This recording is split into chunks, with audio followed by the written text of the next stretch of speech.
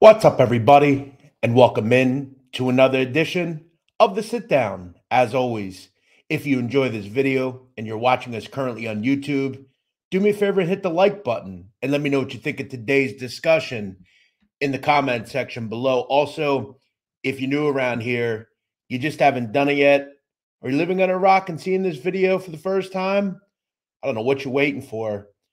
Hit that subscribe button below now so you never miss another sit-down video. If you're checking us out currently through audio on our platform on iTunes, Spotify, Google Pods, wherever, welcome in. I hope you enjoy the show. Make sure you leave us a detailed review and give us 5 stars. I'm your host, Jeff Nadu, and we are back with another weekly episode of the show.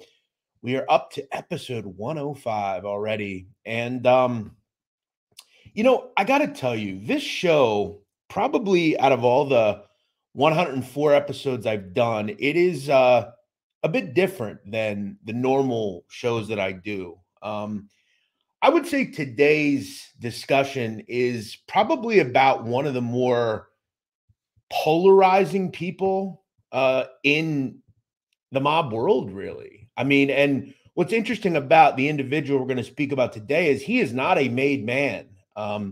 Due to not being Italian, he cannot become a made man, but he has become a polarizing figure. You either like him or you don't like him. But I think for me, what I wanted to achieve with this show is I wanted to understand what is fact or fiction about the life of John Alite. John Alite is polarizing, as I said, and he is a guy that if you follow this genre, if you're kind of a novice to this genre, if you've seen documentaries about the mafia, you've seen John Alite. He's been in them. He's a consultant for them. He has made a living over the last 10 or so years of his association with the mob. Now, what I'm going to do today is I'm going to attempt to decipher what about John Alite's life is true and what about John Alite's life is not true. Now, I do believe that some of John Alite's stories are true, but I think there's a lot of embellishment in certain stories. But I do, and I want to say this really from the top before I really get into the biography, into the life. Do I believe John Alite was very connected at one point to John Gotti Jr.? Yes, I do. I think there's proof of that. I think, when you look into the mafia, there are things you have to understand. One of which is even up until like the mid 2000s, even till today, not just anyone can hang around a social club, right? That's important, right? You can't just go into a social club. You can't just hang out with gangsters. You don't drive around with gangsters. They don't take Ubers. Like that's not something they do, right? So when you're getting this sort of involvement in someone's life, it's hard to disagree that they weren't around each other. Look, the truth of the matter is these are very, let's be honest, intimate family photos, right? These are photos that are unfeathered access and not many people get them. Now, again, do I believe John Gotti Sr. met John Alite and described him as a shooter? No, I don't. Not necessarily. I don't have any way of proving that. Do I think it's possible that he met him at some point? Yeah, I do. Do I think he was a contemporary to the Paul Castellano hit? Of course not. So what we're going to kind of attempt to do is attempt to understand who John Alite is and what, if anything, is he telling the truth about. I also want to say this because I think it's important to say from the top. I'm an outsider, right? I'm in the middle, okay? I don't have a relationship with the Gotti family. I don't have a relationship with John Alite. Have I talked to members of the Gotti family? Absolutely. Have I talked to members of John Alite and his group? Absolutely. I've spoken to John Alite. I'm sure I could get John Alite to come on this show. It's not that difficult. But I think for me, I want to remain neutral and tell the story, okay? Because when you have people come on the show sometimes, they are able to say what they want to say. And I want to leave this as a no opinion feel. I want to try to give you what I can give you and tell you what I think. And we're going to get into the story of Alite, and we're going to back up some of the stories, and we're going to have some questions about some of the stories. So let's kind of get into it. But before we do that, I want to tell you a little bit about a new company that I'm dealing with, a company called FitBod. Now, one thing that you guys know about me is I went into a weight loss journey. Okay. I started it in 2020, March 2020. And to this day, I still maintain the same level of fitness and diet. Okay. I have a little bit more fun nowadays, but I, for the most part, stick to workouts and staying in shape because I don't want to gain it back. Now, if you're looking to take your workout to the next level, you got to go and check out FitBod. This is for the people that have lost weight, are losing weight, want to lose weight. You have to get yourself FitBod. Now, it's an app that creates a workout program that's personalized to your actual goals, fitness level, and available equipment. So it's not going to make you do something where you might not have a certain machine or something like that. It also adapts and learns from other workouts that you've had to help you improve. And it's a perfect companion to help you crush your fitness goals as we head into the summer. One thing I love to do is work out in the summer. And FitBod is something that I'm going to personally use to help me achieve those fitness goals that I want to get to. It's all about maintaining for me now. And it's important that you start making progress towards your fitness goals. And by listening to this show, by viewing this show, you're going to get 25% off a FitBod subscription. The app will switch up your exercises to help avoid overtraining, burnout, give you some good recovery time, and most importantly, keep your workouts fresh and fun. Now, whether you work out in your living room or a weight room or a gym, FitBod has you covered. A full year of FitBod is less than the cost of a single session with a personal trainer. That's super important because for me, if you know anything about the workouts I've done, I never had a trainer. I never had anybody helping me. I barely went into a gym. I strictly did it through going outside and moving around. And I do it at a low cost. That's why I like FitBod. And I, again, am going to recommend it to you. Go check out FitBod. There's no better time to level up your fitness habit. Try it today. You can get 25% off your subscription and try the app free at fitbod.me/sitdown. Again, that's fitbod.me/sitdown.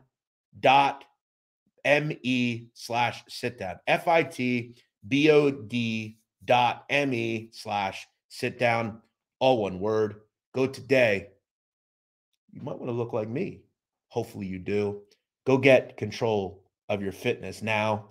fitbod.me/sitdown. All right.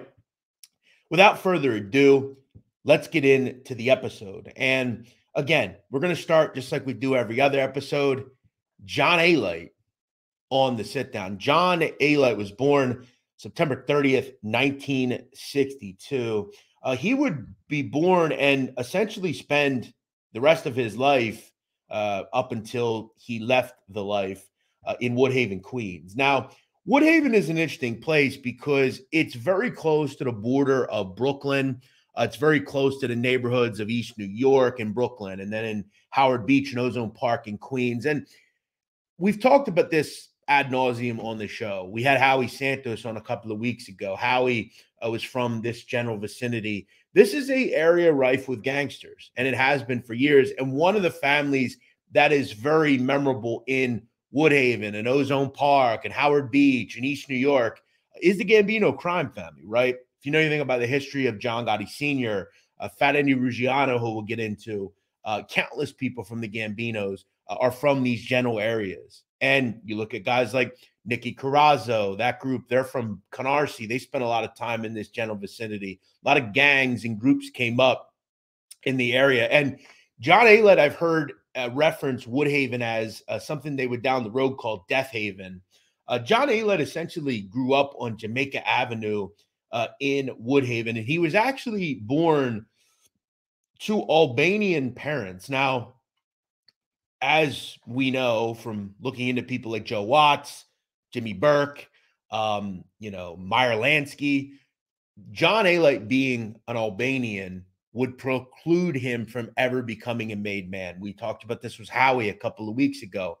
I know there's history that, in certain families, they made people that were half Italian, but when John Alite would eventually get into criminality, he realized that if he would ever want to be in the mafia, he would never become a made man. Now, that does not mean you can't have the same things awarded to you as being a made man. We've seen people like Joe Watts be afforded a lot of respect. And when you get a button, it doesn't mean really that much to a lot of people. Now, this to me is important because when we look at later in life, when we're comparing people like John Alite and John Gotti Jr., this is an important thing to understand, because whether or not we want to talk about what John Gotti Jr. did in 2005, the fact that John Jr. took the oath of being a mobster is very important in all this, because whether or not you want to argue it, John Alite did not breach any sort of protocol because he wasn't a member of the mafia. That's something we know. That's a fact. That's important. Now, John Alite would talk very openly about his life. He actually had one sister and two brothers, and he would talk very openly about his father, Matthew, who was a strict Albanian. John Alite would say as a toddler, he was taught pretty much how to fight from an early age. He would say that him and his brother, Jimmy, would be taught to box as young as 3 years old. Now, that is not, I think, unheard of. I know a lot of people in the Albanian community that have been taught to fight. I think that's a norm. There are definitely people that enjoy fighting. They want to have success with their hands if they're ever in that situation. Alite would also say that he was always encouraged as a kid to get involved with sports, be tough. And according to him, his father would tell him, quote, "Don't be a girl." Now, one thing about John Alite's father, Matthew, is he was a degenerate gambler. That was something that was pretty widely known throughout the neighborhood. He held like random odd jobs as like a taxi cab driver, but he, I think, was always wanting to bet on sports and kind of be involved with gambling. Now, I think one thing that we could always take away from places like Woodhaven or Ozone Park or wherever, look, if you played in a card game with gangsters, you were an associate of the mafia. Do I think John Gotti's father was an associate? No. Do I think he might have hung around people that were associated with that life? Sure. I think in those neighborhoods, we have to remember and differentiate, like whether you live in, Maine or Montana or Iowa, a lot of people in these neighborhoods are associated with the mafia in some way, right? You may have a guy that owns an antique store that's a fencer for stolen goods, and he's a mob associate. You run into these people. It's not unheard of, especially living in the neighborhood that John Alite lived in. Alite would ultimately take up boxing and baseball, and he began to be pretty good as a kid playing baseball. He would eventually get more into the sport, and by his high school years, he would attend Franklin Lane High School in Queens. Now, he would actually play second base for the baseball team, and according to Alite, he was pretty decent as a baseball player. Now, I want to kind of talk about the bridge as he gets into high school and ultimately his college, which was a short time. Alite would talk about something that I want to make clear I could not substantiate. I talked to two different people in the Woodhaven area that I know that weren't aware of the individual that I'm mentioning. This is a story strictly from John Alite. And this is where I think he talks about the first time he was really involved in criminality. John Alite would claim that as a high schooler, he would work at a place called Dick's Deli, which is, from what I understand, a real place. It was on 79th and Jamaica Avenue in Woodhaven. He would say at one point he got into an argument with a local person called Patty Antiques. Now, I don't have any info on Patty Antiques. I looked him up. I kind of dove through some information and was unable to find a substantiated claim that he existed. But according to Alite, he gets into some sort of beef with Patty Antiques as a kid. He makes a joke, and Antiques thinks he's talking about him. And according to Alite, this guy wanted to kill him through some relationships he had with a person called Albert Ruggiano, who at one point was his baseball coach, who was the son of Fat Andy Ruggiano. John Alite claims that Albert Ruggiano contacts his father and lets him know that John Alite's having a problem with this guy, Patty Antiques. Now, he is summoned to Fat Andy's social club, according to Alite, and he goes to see the hulking gangster. Now, this is also where, essentially in the early 80s, he begins to understand who Junior Gotti is. Keep in mind, they're around the same age, but Junior's from Howard Beach. But, being close kind of in neighborhood locales, you kind of know of people, right? Alite would say by this point he had never really met John Gotti Jr., but he knew of who he was. It was hard to not know who he was because of his father. But they had run in different circles. He would say at the social club of Fat Andy Ruggiano, this is the first time he would have a handshake with John Gotti Jr. And then he knew him from, quote, seeing him around. Now, he would then meet with Fat Andy. They would discuss this guy, Patty Antiques. And ultimately for John Alite, Patty Antiques never bothered him again, according to Alite. Again, remember, this is according to him. I could not find information to substantiate this story. And throughout what I do here today, I'm going to try to tell you what I can find and substantiate when I can't. I'm trying to be as fair as possible here. This is a gleaming look into John Alite and what he says versus what we know we can find and call fact. Now, Fat Andy Ruggiano, according to Alite, would also tell him something else. He would say that Fat Andy told him, quote, avoid that guy, in reference to Gotti Jr. He's a punk and loudmouth. He thinks he's tough. No one respects him. No one ever will. And that's a reference of a quote he said Fat Andy Ruggiano told him. Now, this is also something that he claims John Alite would say that Angie Ruggiero told him as well. He also claims that on his deathbed or near death, Angie Ruggiero would say that, hey, stay away from Gotti Jr. We can't substantiate this, right? There's no way we can substantiate it. But I think what's most important about this is kind of, I think, where maybe they got to know each other a bit. Hey, that's you. I'm John Alite. I'm John Jr., whatever.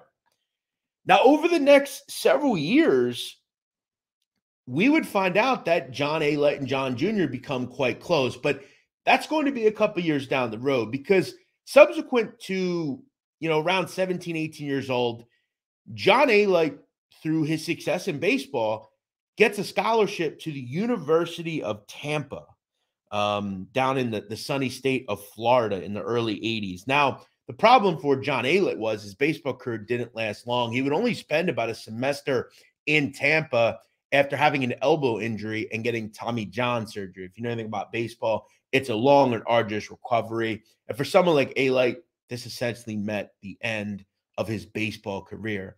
Now, he would return to Queens and start hanging around his old friends. He began selling a small amounts of cocaine, started making a little money. Now, according to Alite, around this time in the early 80s, he was making $300 to $400 a week. Now, in today's terms, it's about $1,000 a week. So he's making, let's say $50K a year selling cocaine, in his late teens. Not a bad life. And look, selling cocaine in the 80s, not unheard of, right? Now, he begins hanging around his old friends and eventually starts hanging around a guy called John Gebert. He would say John Gebert really made the real introduction to him to John Gotti Jr. But again, the problem for John Alite would come when his father, Matthew, would locate cocaine in his bedroom and decide that he didn't want this kid messing around with drugs. So John Alite would be sent to live with an uncle in the town of Valencia in California. He would also enroll in a college out there. But again, John Alite at this point had delved into criminality and he gets into some fights. He would also catch an assault charge, which I would find in California, in that area in the early 80s. He would return back to Queens, and he really, until the end of his career connected to the mob, would never leave the area. He began hanging around with certain friends in the neighborhood. Here he is outside of a social club called the Our Friend Social Club. And he starts regularly hanging around with John Gotti Jr. Now, at this point, John Gotti Jr. is basking in the fact that his father, remember, in 84, 85, John Gotti Jr. is a name in the Gambino family. He's a Capo regime. He's making his move towards, kind of winning certain people over and ultimately doing the hit on on Paul Castellano. So that's kind of right around when this happens. Now, I do want to address the elephant in the room. John Alite has said in many interviews that he was aware of the Paul Castellano hit before it happened. I'm here to tell you, I don't know or not know. From what I know about that hit, I've heard it from multiple people, whether it was Sammy Gravano himself and telling me. I think there's one thing that we can agree on, guys, with the Paul Castellano hit. It was very mum. Okay, not many people knew about it. Let's think who knew about it. John Sr., Frank DeChico, Sammy Gravano, Joe Piney, Joe Gallo, the high-ranking members of the family, the old school guys. I mean, it's probably likely that John Gotti, I'm sure it's likely that John Gotti Jr. didn't even know. He didn't. How the hell would John Alite know? That's something that I think he can use now and embellish a little bit. I think it's probable that he didn't. Remember, at the time, he's in his early 20s. He's 23 years old at this time. There's no probable way that he was told about this. This was an important hit. This was a huge hit. And as they say in the film on John Gotti in 1996, Gravano, the character, makes the quote that this is bigger than killing the president. And it was. It was a huge hit. This was in the middle of Manhattan during rush hour. It's very unlikely that John Gotti Jr. knew, let alone John Alite, who was just a friend of his at this point.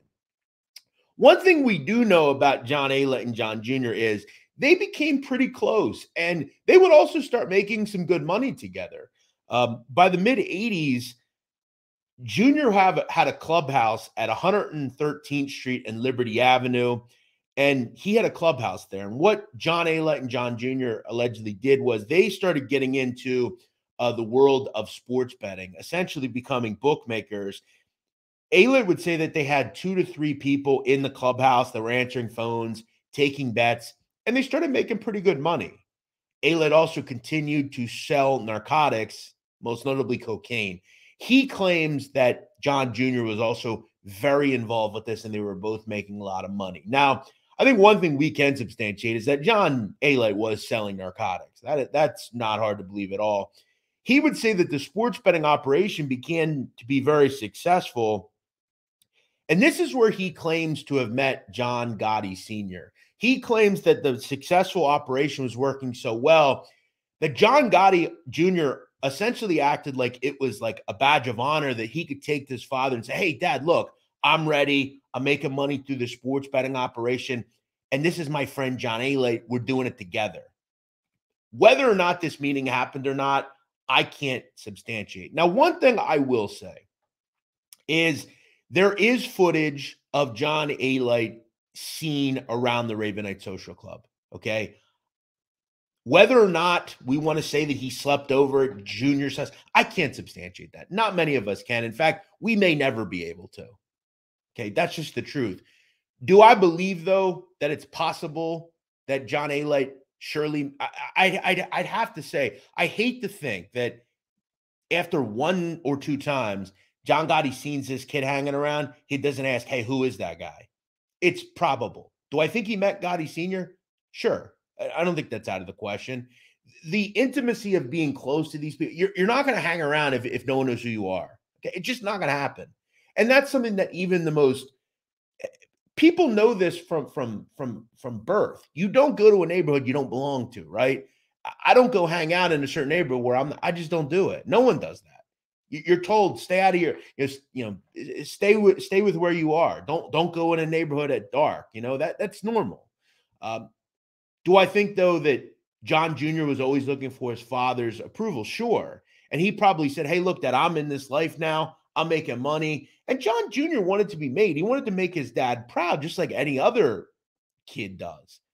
Now, obviously, he's in criminality, so it's a little different. But I think they were definitely doing some things. Look, I'm going to say this for the last time. I think it's clear. John Alite and John Jr. were very close at one point. I think John Jr. would probably tell you that. I think they definitely hate each other now. But look, again, these photos are hard to ignore. I mean, you don't hang around someone like this if you don't like them and consider them very close to you.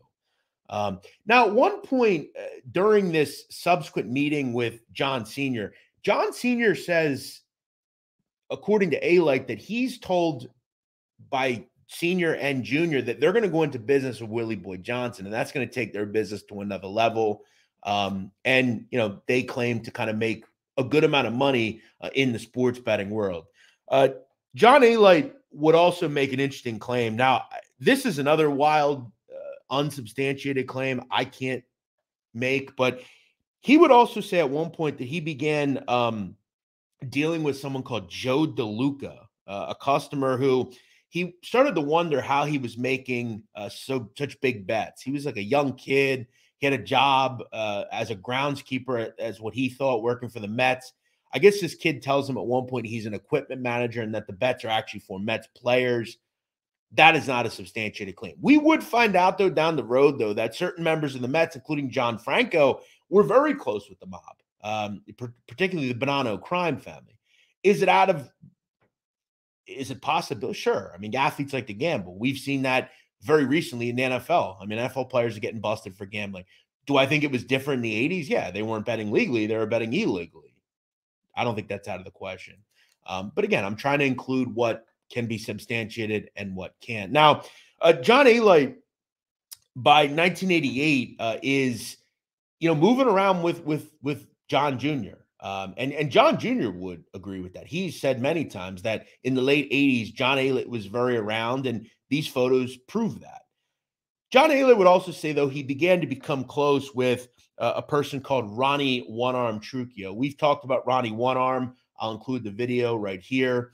Ronnie One Arm was very involved in Woodhaven, Ozone Park, very known, very much a powerful guy in that area. We talked about him under the interview with Howie Santos.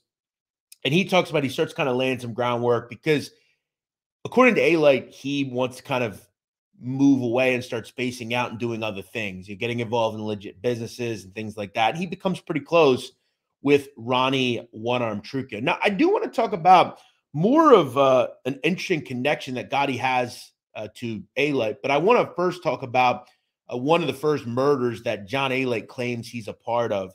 A person in late 1988 is killed called George Grasso. Alite would claim that, according to him, on orders from John Gotti, he personally shot Grasso 3 times, and this had to do with the drug trade. Now, I want to make this clear. All these murders that I'm going to talk about, whether it's George Grasso, John Gebert, Bruce Gotterop, Louis DeBono, all these hits are murders John Alite claims to be either a part of, setting up, or actually doing. I'm going to tell you now, and this is just my opinion, I think it's possible John Alite did one of these murders. He would, down the road, have to face charges on a lot of these, which we'll get into. But a lot of them were conspiracies, right? Because we would find out who the actual killers of Gotterop and Gebert were down the road, which I'll talk about. So in the late 80s, John Alite is like, what, 25, 26.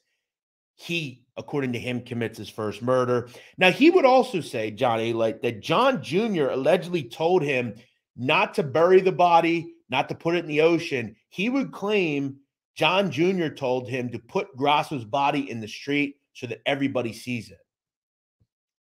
Again, a claim that he makes. There's no way we're ever going to find that out because Grasso's dead and Jr. obviously is not going to say that. So this is, again, I think what John Alite's done over the years is he uses his position in things that he knows no one can really substantiate and say, well, I was definitely connected, so it's probable. Look, I think John Alite's a smart guy. I really do. Look, do I believe everything he says? Of course not. But most of these people that watch these videos do believe it. Now, for me, I'm smart enough to go look into this stuff. I know that this is a lot of John Alite's word against John Jr.'s word. But as I've said before, I think John Alite and John Jr. are very similar people. They both told. Okay, it's that simple. And we've gotten into that before on this channel. I don't care where your positions are. If you have a wide open mind, you have to understand. Now, John Jr. never sat on a stand and said, that guy did this, that guy did that. But if we're looking at breach of mob protocol, John Jr. definitely did that. We'll talk about that. In the late 80s, as we know, early 90s, there are some weddings in the Gotti family. Now, in 1984, Victoria Gotti marries Carmine the Bull Agnello, and we've talked about that on many occasions. Now, what's interesting about this photo is how many groomsmen there were. I mean, just a wild amount of groomsmen. Now, I know it's hard to see, but there are 3 little children, girls. If you look behind the if we're looking at it from Victoria Gotti's position, the first little girl on the left, directly above her is John Alite. He was supposedly asked to be in the wedding party. And look, again, these are photos. They're hard to ignore. Do I believe that they were photoshopped? No, because this is a government exhibited photo that the government used showing the connections that John Alite had to the Gotti family. Now, we also know in 1990, John Jr. was married. He would marry Kim Albanese. Now, we would find down the road that John Gotti's registry, he made a list of all the gifts that were given that was found down the road. And we would find he'd make about $350,000 in wedding gifts. There is a gift of $5,000 from a person called J. Alite. Now, again, that was written many years ago and recovered. So that's another proof. Plus, when John Alite was married, Junior Gotti was actually his best man. So we're continuing to show the fact that there was a point in time where these individuals were very close. And remember, I've said this before too. I think John Alite's ability to succeed in selling a story is who he was connected to.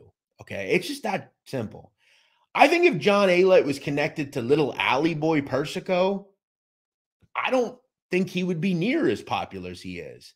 We know, and I know, I do this every day. The name Gotti is synonymous with organized crime. And regardless of how you pose a Gotti video or book or whatever, it's going to get read. And John Alite is just, I think, a little lucky as well, because look, he does have a lot of these pictures. He's not in this picture, but he's in this picture, and he's in this picture.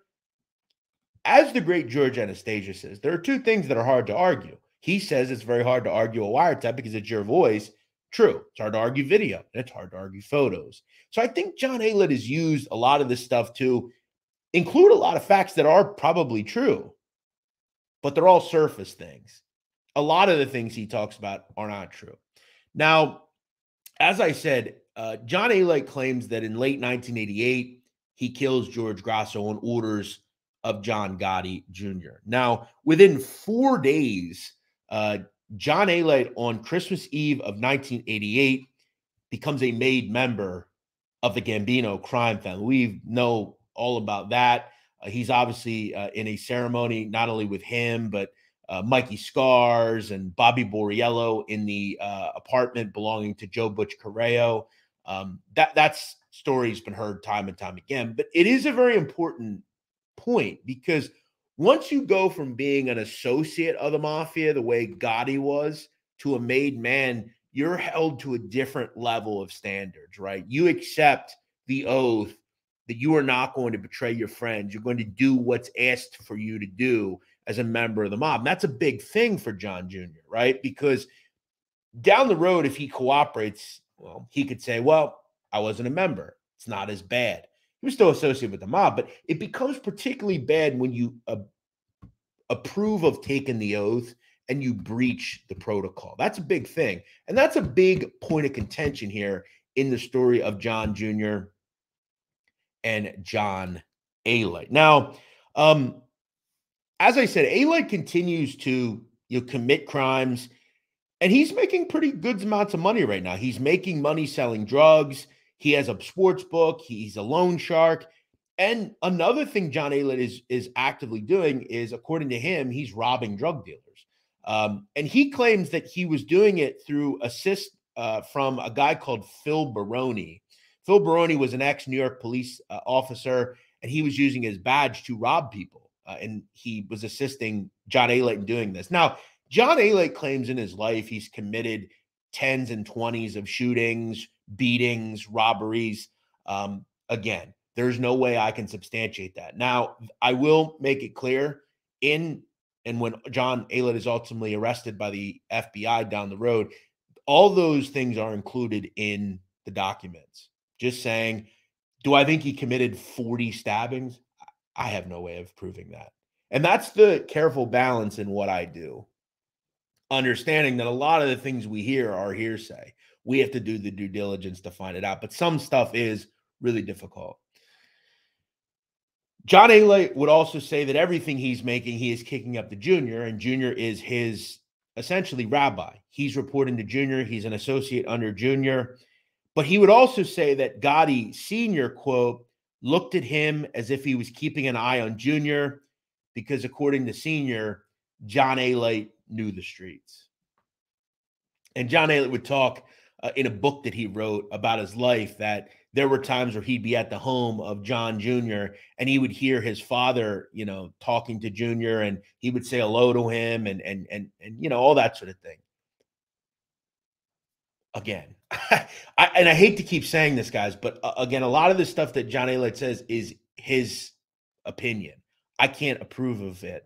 Now, the Gotti side will say it never happened, but they both hate each other. So you see where it's troublesome here, but it is a fascinating wonder.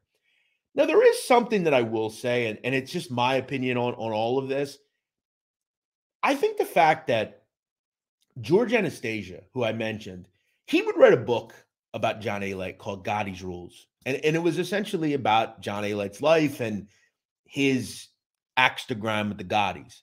Here's one thing I'll say about George Anastasia. For the most part, George Anastasia is one of the most respected authors in the business. And the fact that he was able to substantiate a lot of this stuff, I think holds a lot of weight to me, at least.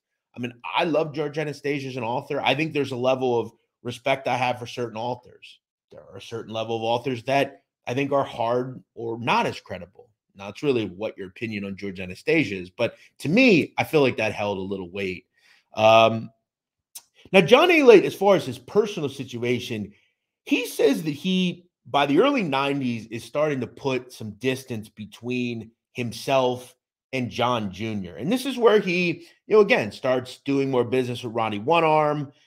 He eventually moves to the area of South Jersey, and he takes up residence in an area called Voorhees Township. He would eventually buy a home in Cherry Hill. Now, all these areas were very close to the area of the New Jersey Turnpike, and he could be in Queens in an hour and a half to 2 hours. So he kind of starts putting some distance between himself and John Jr. Now, he's still making money. Things are going well with Ronnie One Arm.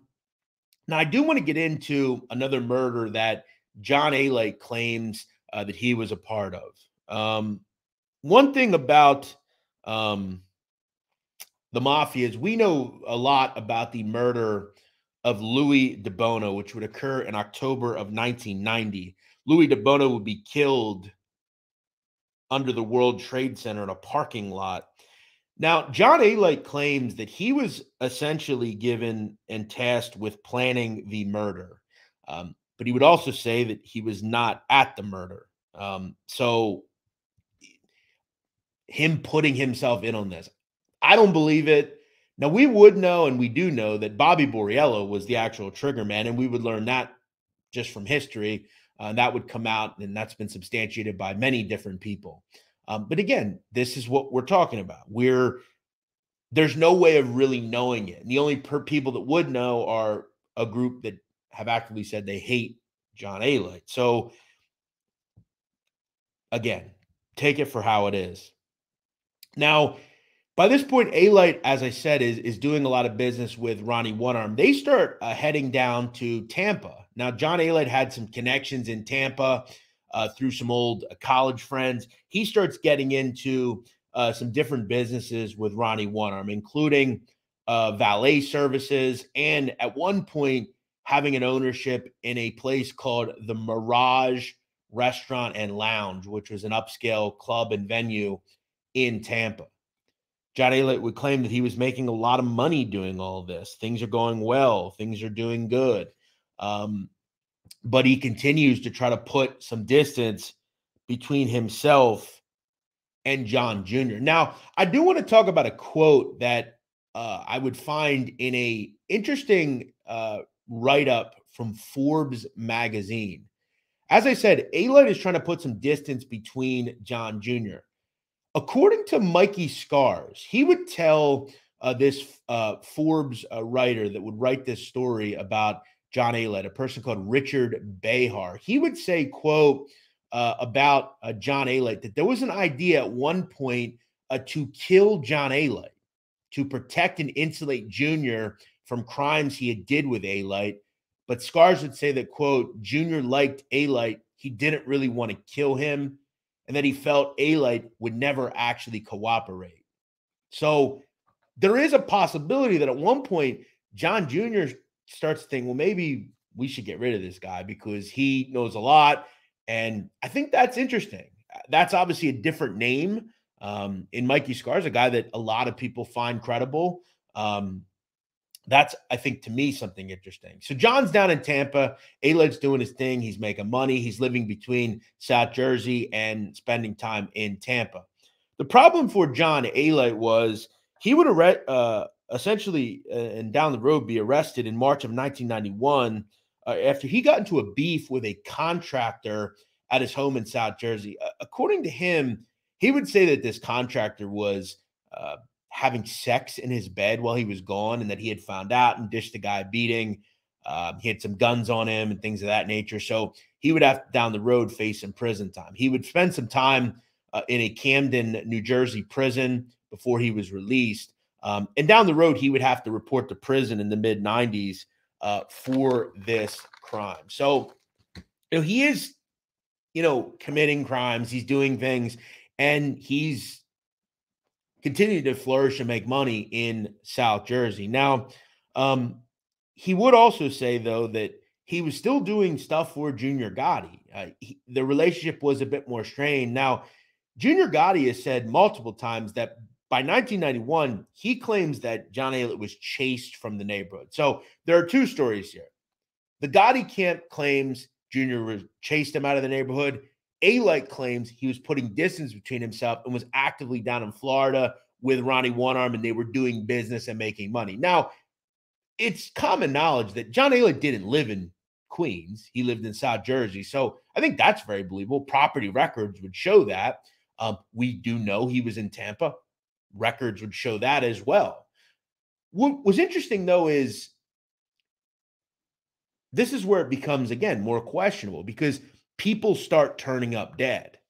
A person called Bruce Gotterup is killed, and John Alite claims that he had some involvement in this. Bruce Gotterup was a drug dealer from the area of Queens that these guys are from.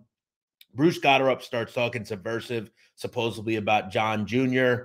He starts trying to shake down a bar owner that Junior had control over the bar. And John Alite claims that Junior told him, Bruce has got to go. You got to take care of it.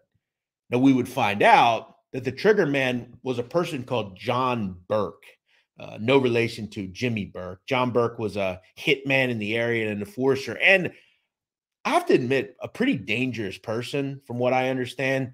He had been a suspect in multiple murders. John Burke is actually serving a life sentence, in fact, multiple life sentences for his involvement in the Gotterup murder.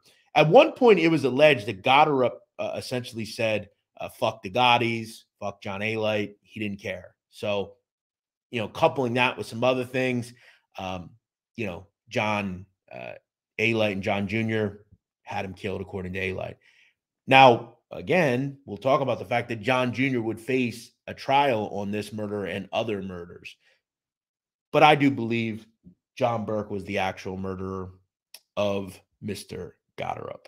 Now, Alite is still moving around Tampa. He's not only hanging out with Ronnie One Arm, but he starts making some inroads and starts doing some business by the mid-90s with Charles Carneglia. Now, Carneglia is another violent lunatic and individual. But by 1996, John Alite has to face the facts on that assault and gun charge from the early 90s.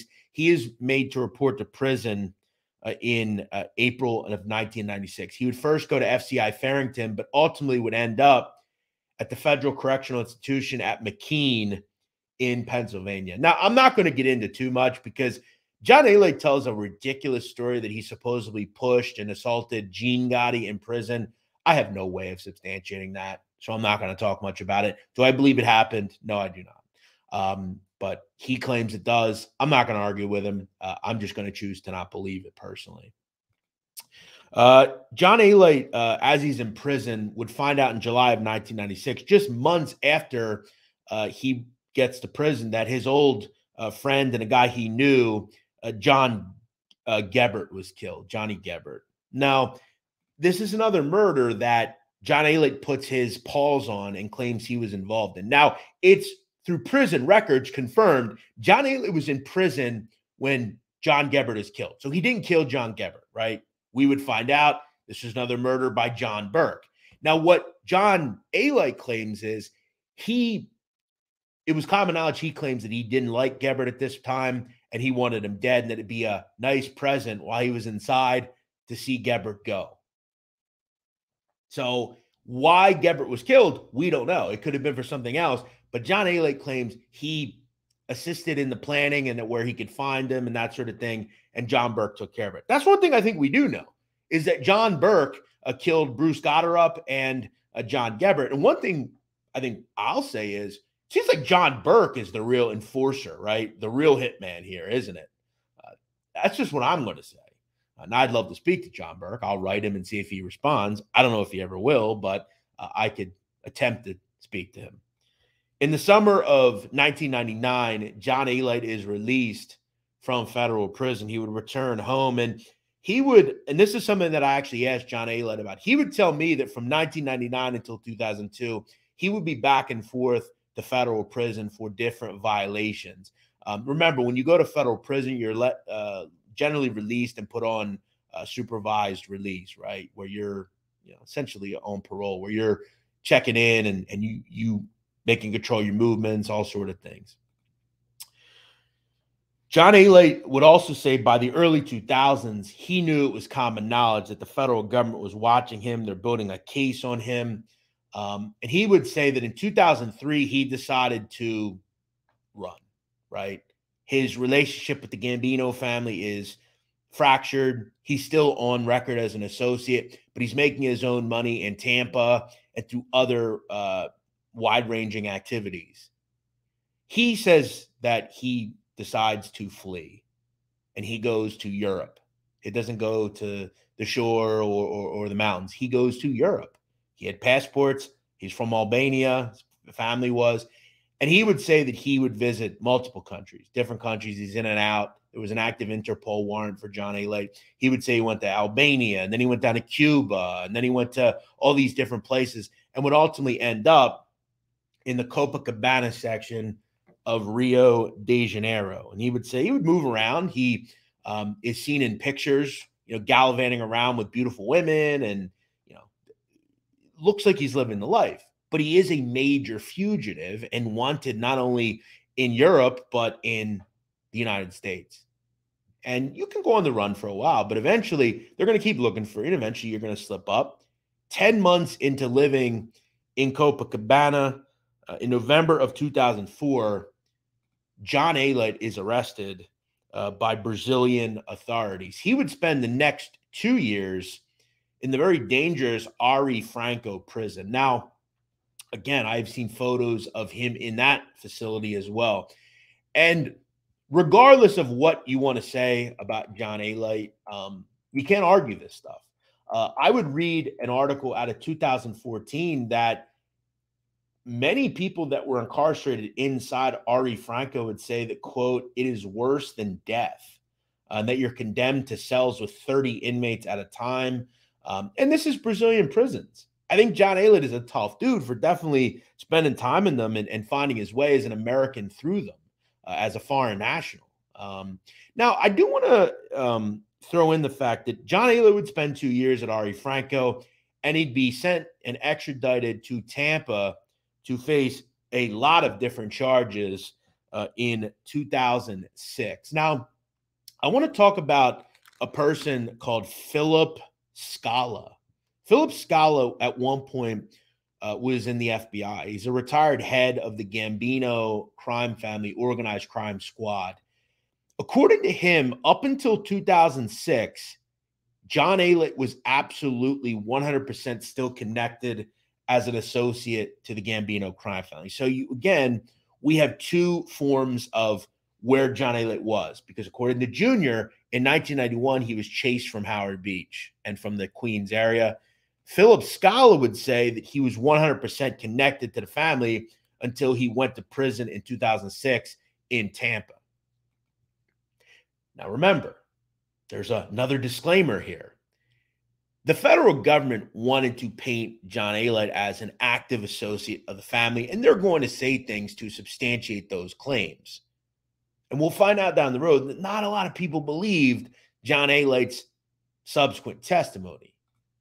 John Alite would have to realize by 2008 that he was facing a bunch of stuff.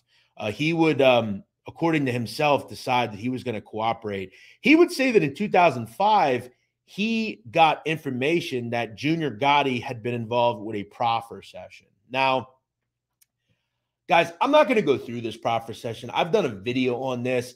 It is an absolute fact that John Gotti Jr. sat down with the FBI. There are notarized documents showing it, okay? Look, I'm not going to go through this diatribe of whether or not you think John Jr.'s a rat. To me, I don't think anybody's opinion matters. It is a fact that he sat down with the federal government and committed a proffer session. It is a blatant violation of omerta. He would be called a rat in every circle, but because his last name is Gotti, he is not. That's not an opinion. That is a fact, okay? And the only people that say he isn't are the same hypocrites that call everyone else rats. The fact and fiction is John Gotti Jr. sat down with the government. He put people's names into crimes. That's a blatant violation of omerta. And the same question arises, what would his father think of his decision? We all know what he would think. He was dead by this point, so he didn't care. John Jr. and John Alite are different people, but they both sat down with the government. The difference between Alite and Gotti is Alite took the stand and cooperated in multiple trials and did this and did that. But remember, the big difference between these two individuals is John Jr. is a made member of the mafia, and you don't talk to police. John Jr. absolutely did that. John Alite would plead guilty to 2 murders, 4 conspiracy to commit murders, multiple shootings, stabbings, and robberies. And he would have to take the stand against not only his old pal, John Jr., but he would also take part in a trial against Charlie Carniglia. Now, he would give testimony about Charlie Carniglia, and Charlie Carniglia would subsequently get multiple life sentences for his crimes and is still sitting in federal prison today. But the real fireworks came in 2009 when John Jr. is facing multiple murder possibilities. The federal government would claim that John Jr. was instrumental in planning different murders, including George Grasso, Louis DeBono, Bruce Goddard. He was involved with the drug trade, all sorts of different things. Now, I want to talk about the testimony that John Alite would give. Jurors would say that after the trial, they did not find John Alite credible whatsoever. Now, the feds would paint a different picture of Alite's testimony, saying that he was, quote, substantial and extraordinary in his testimony. It is important to understand John Gotti Jr. would beat the rap through a mistrial and is on the street today. We all know that.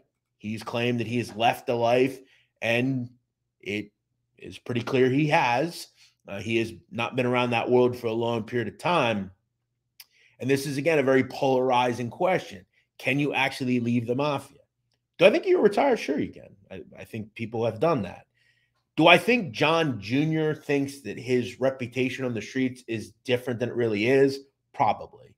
I think anybody currently in the streets, so I'm saying people in all the 5 families, I would think they'd probably have a pretty unflattering definition of what John Jr. is. The only people that don't seem to understand it are the Gottis themselves. But we're not going to go down that road. We've talked about it openly. Again, it's not my opinion of them. It's fact. This is all. If there were no documents, then we could say, well, it might not have happened. But there are documents. We all know it.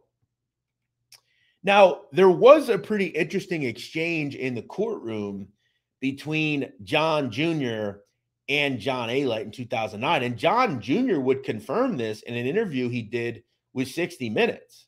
In that trial, as I said, John Jr. was facing racketeering, murder conspiracy, and drug trafficking charges. It's important to understand they're murder conspiracy charges. John Jr. didn't take part in any of these, but the government claims that he was involved with planning them and or ordering them.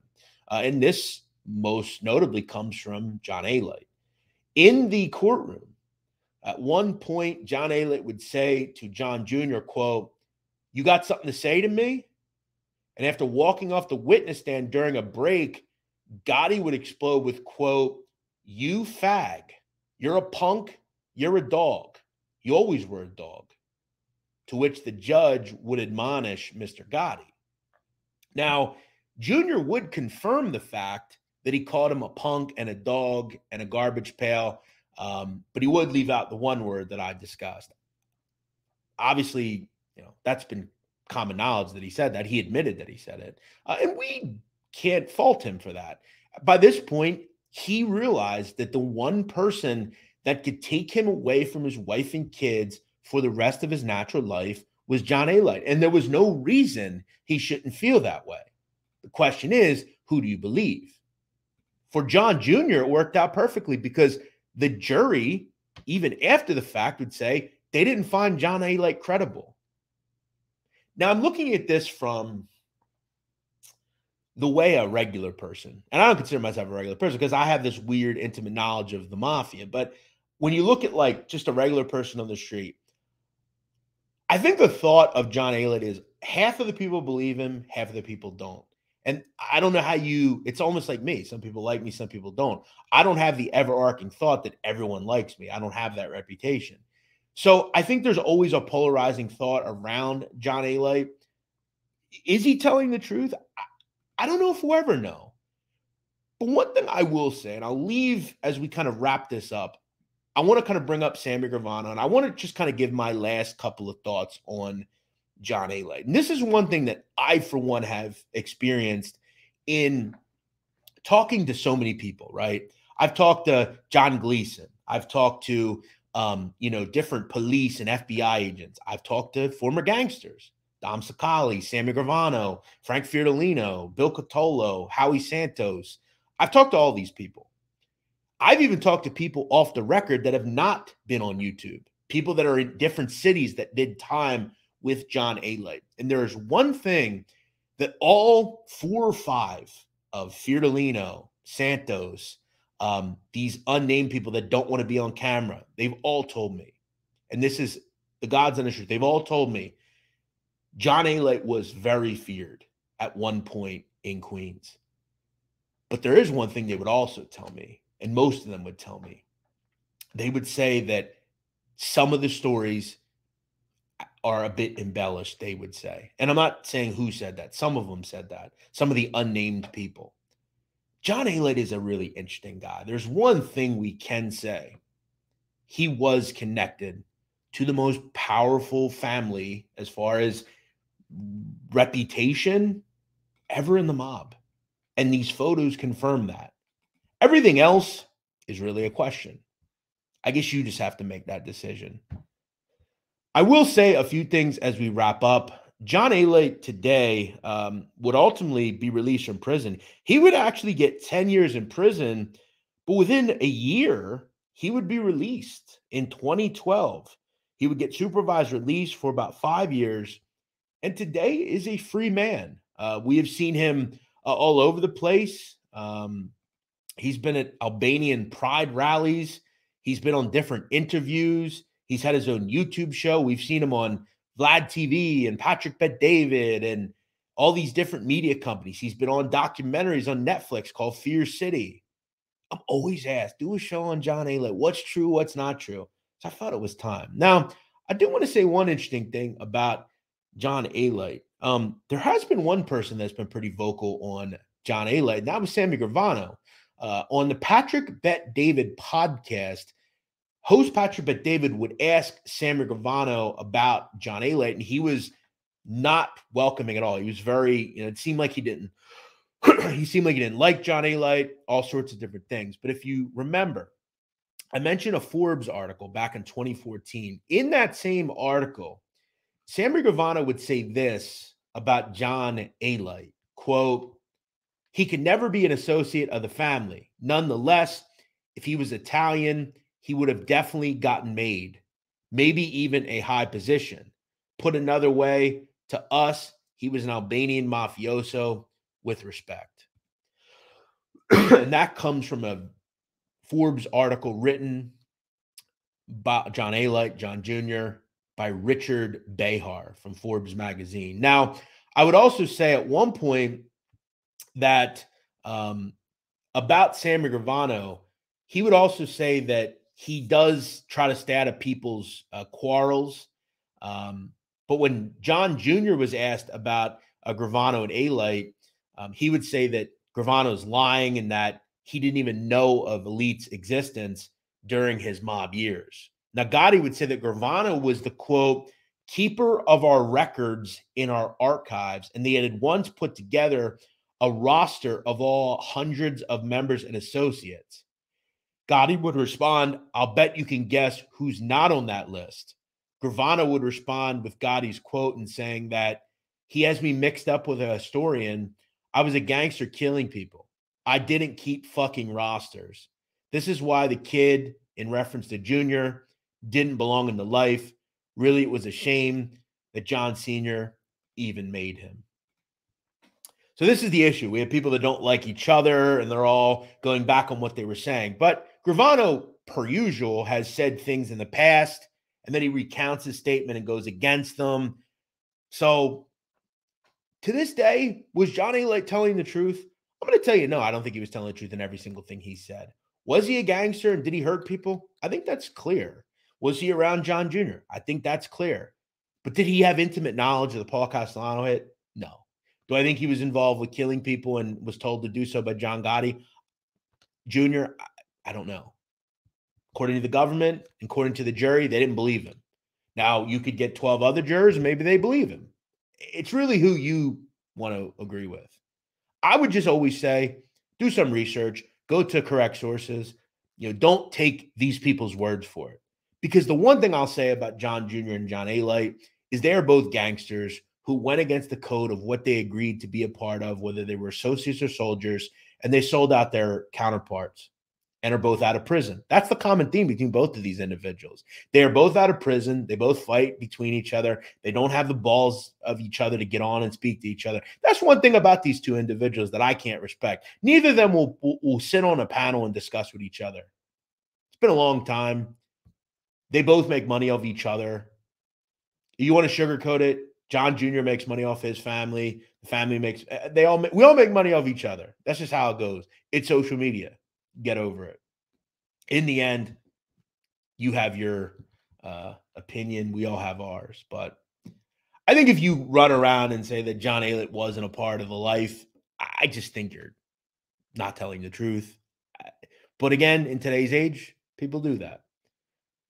I will end this with a somber point. John Alite's daughter, Chelsea, is one of 4 children that John Alite had.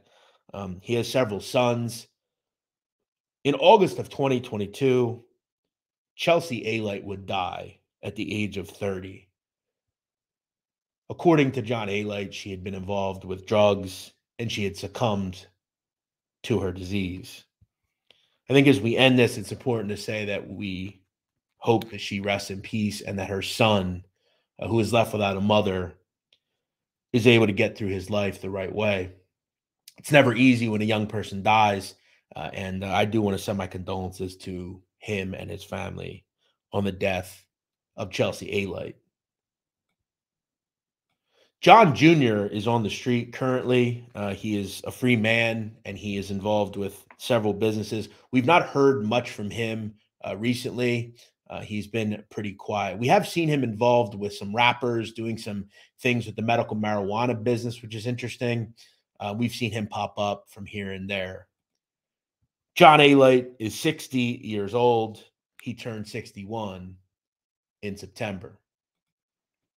I hope you enjoyed this show, and I know this wasn't an easy one for me to do. There's a lot of hearsay in this story, but it's still an interesting one nonetheless. Take it for how you want. I try to deliver it in as easy and succinct ways as possible. Um, it's never easy, but this one was particularly difficult, especially doing it on my own. So I hope you enjoy it. We'll see you next week here on the Sit Down.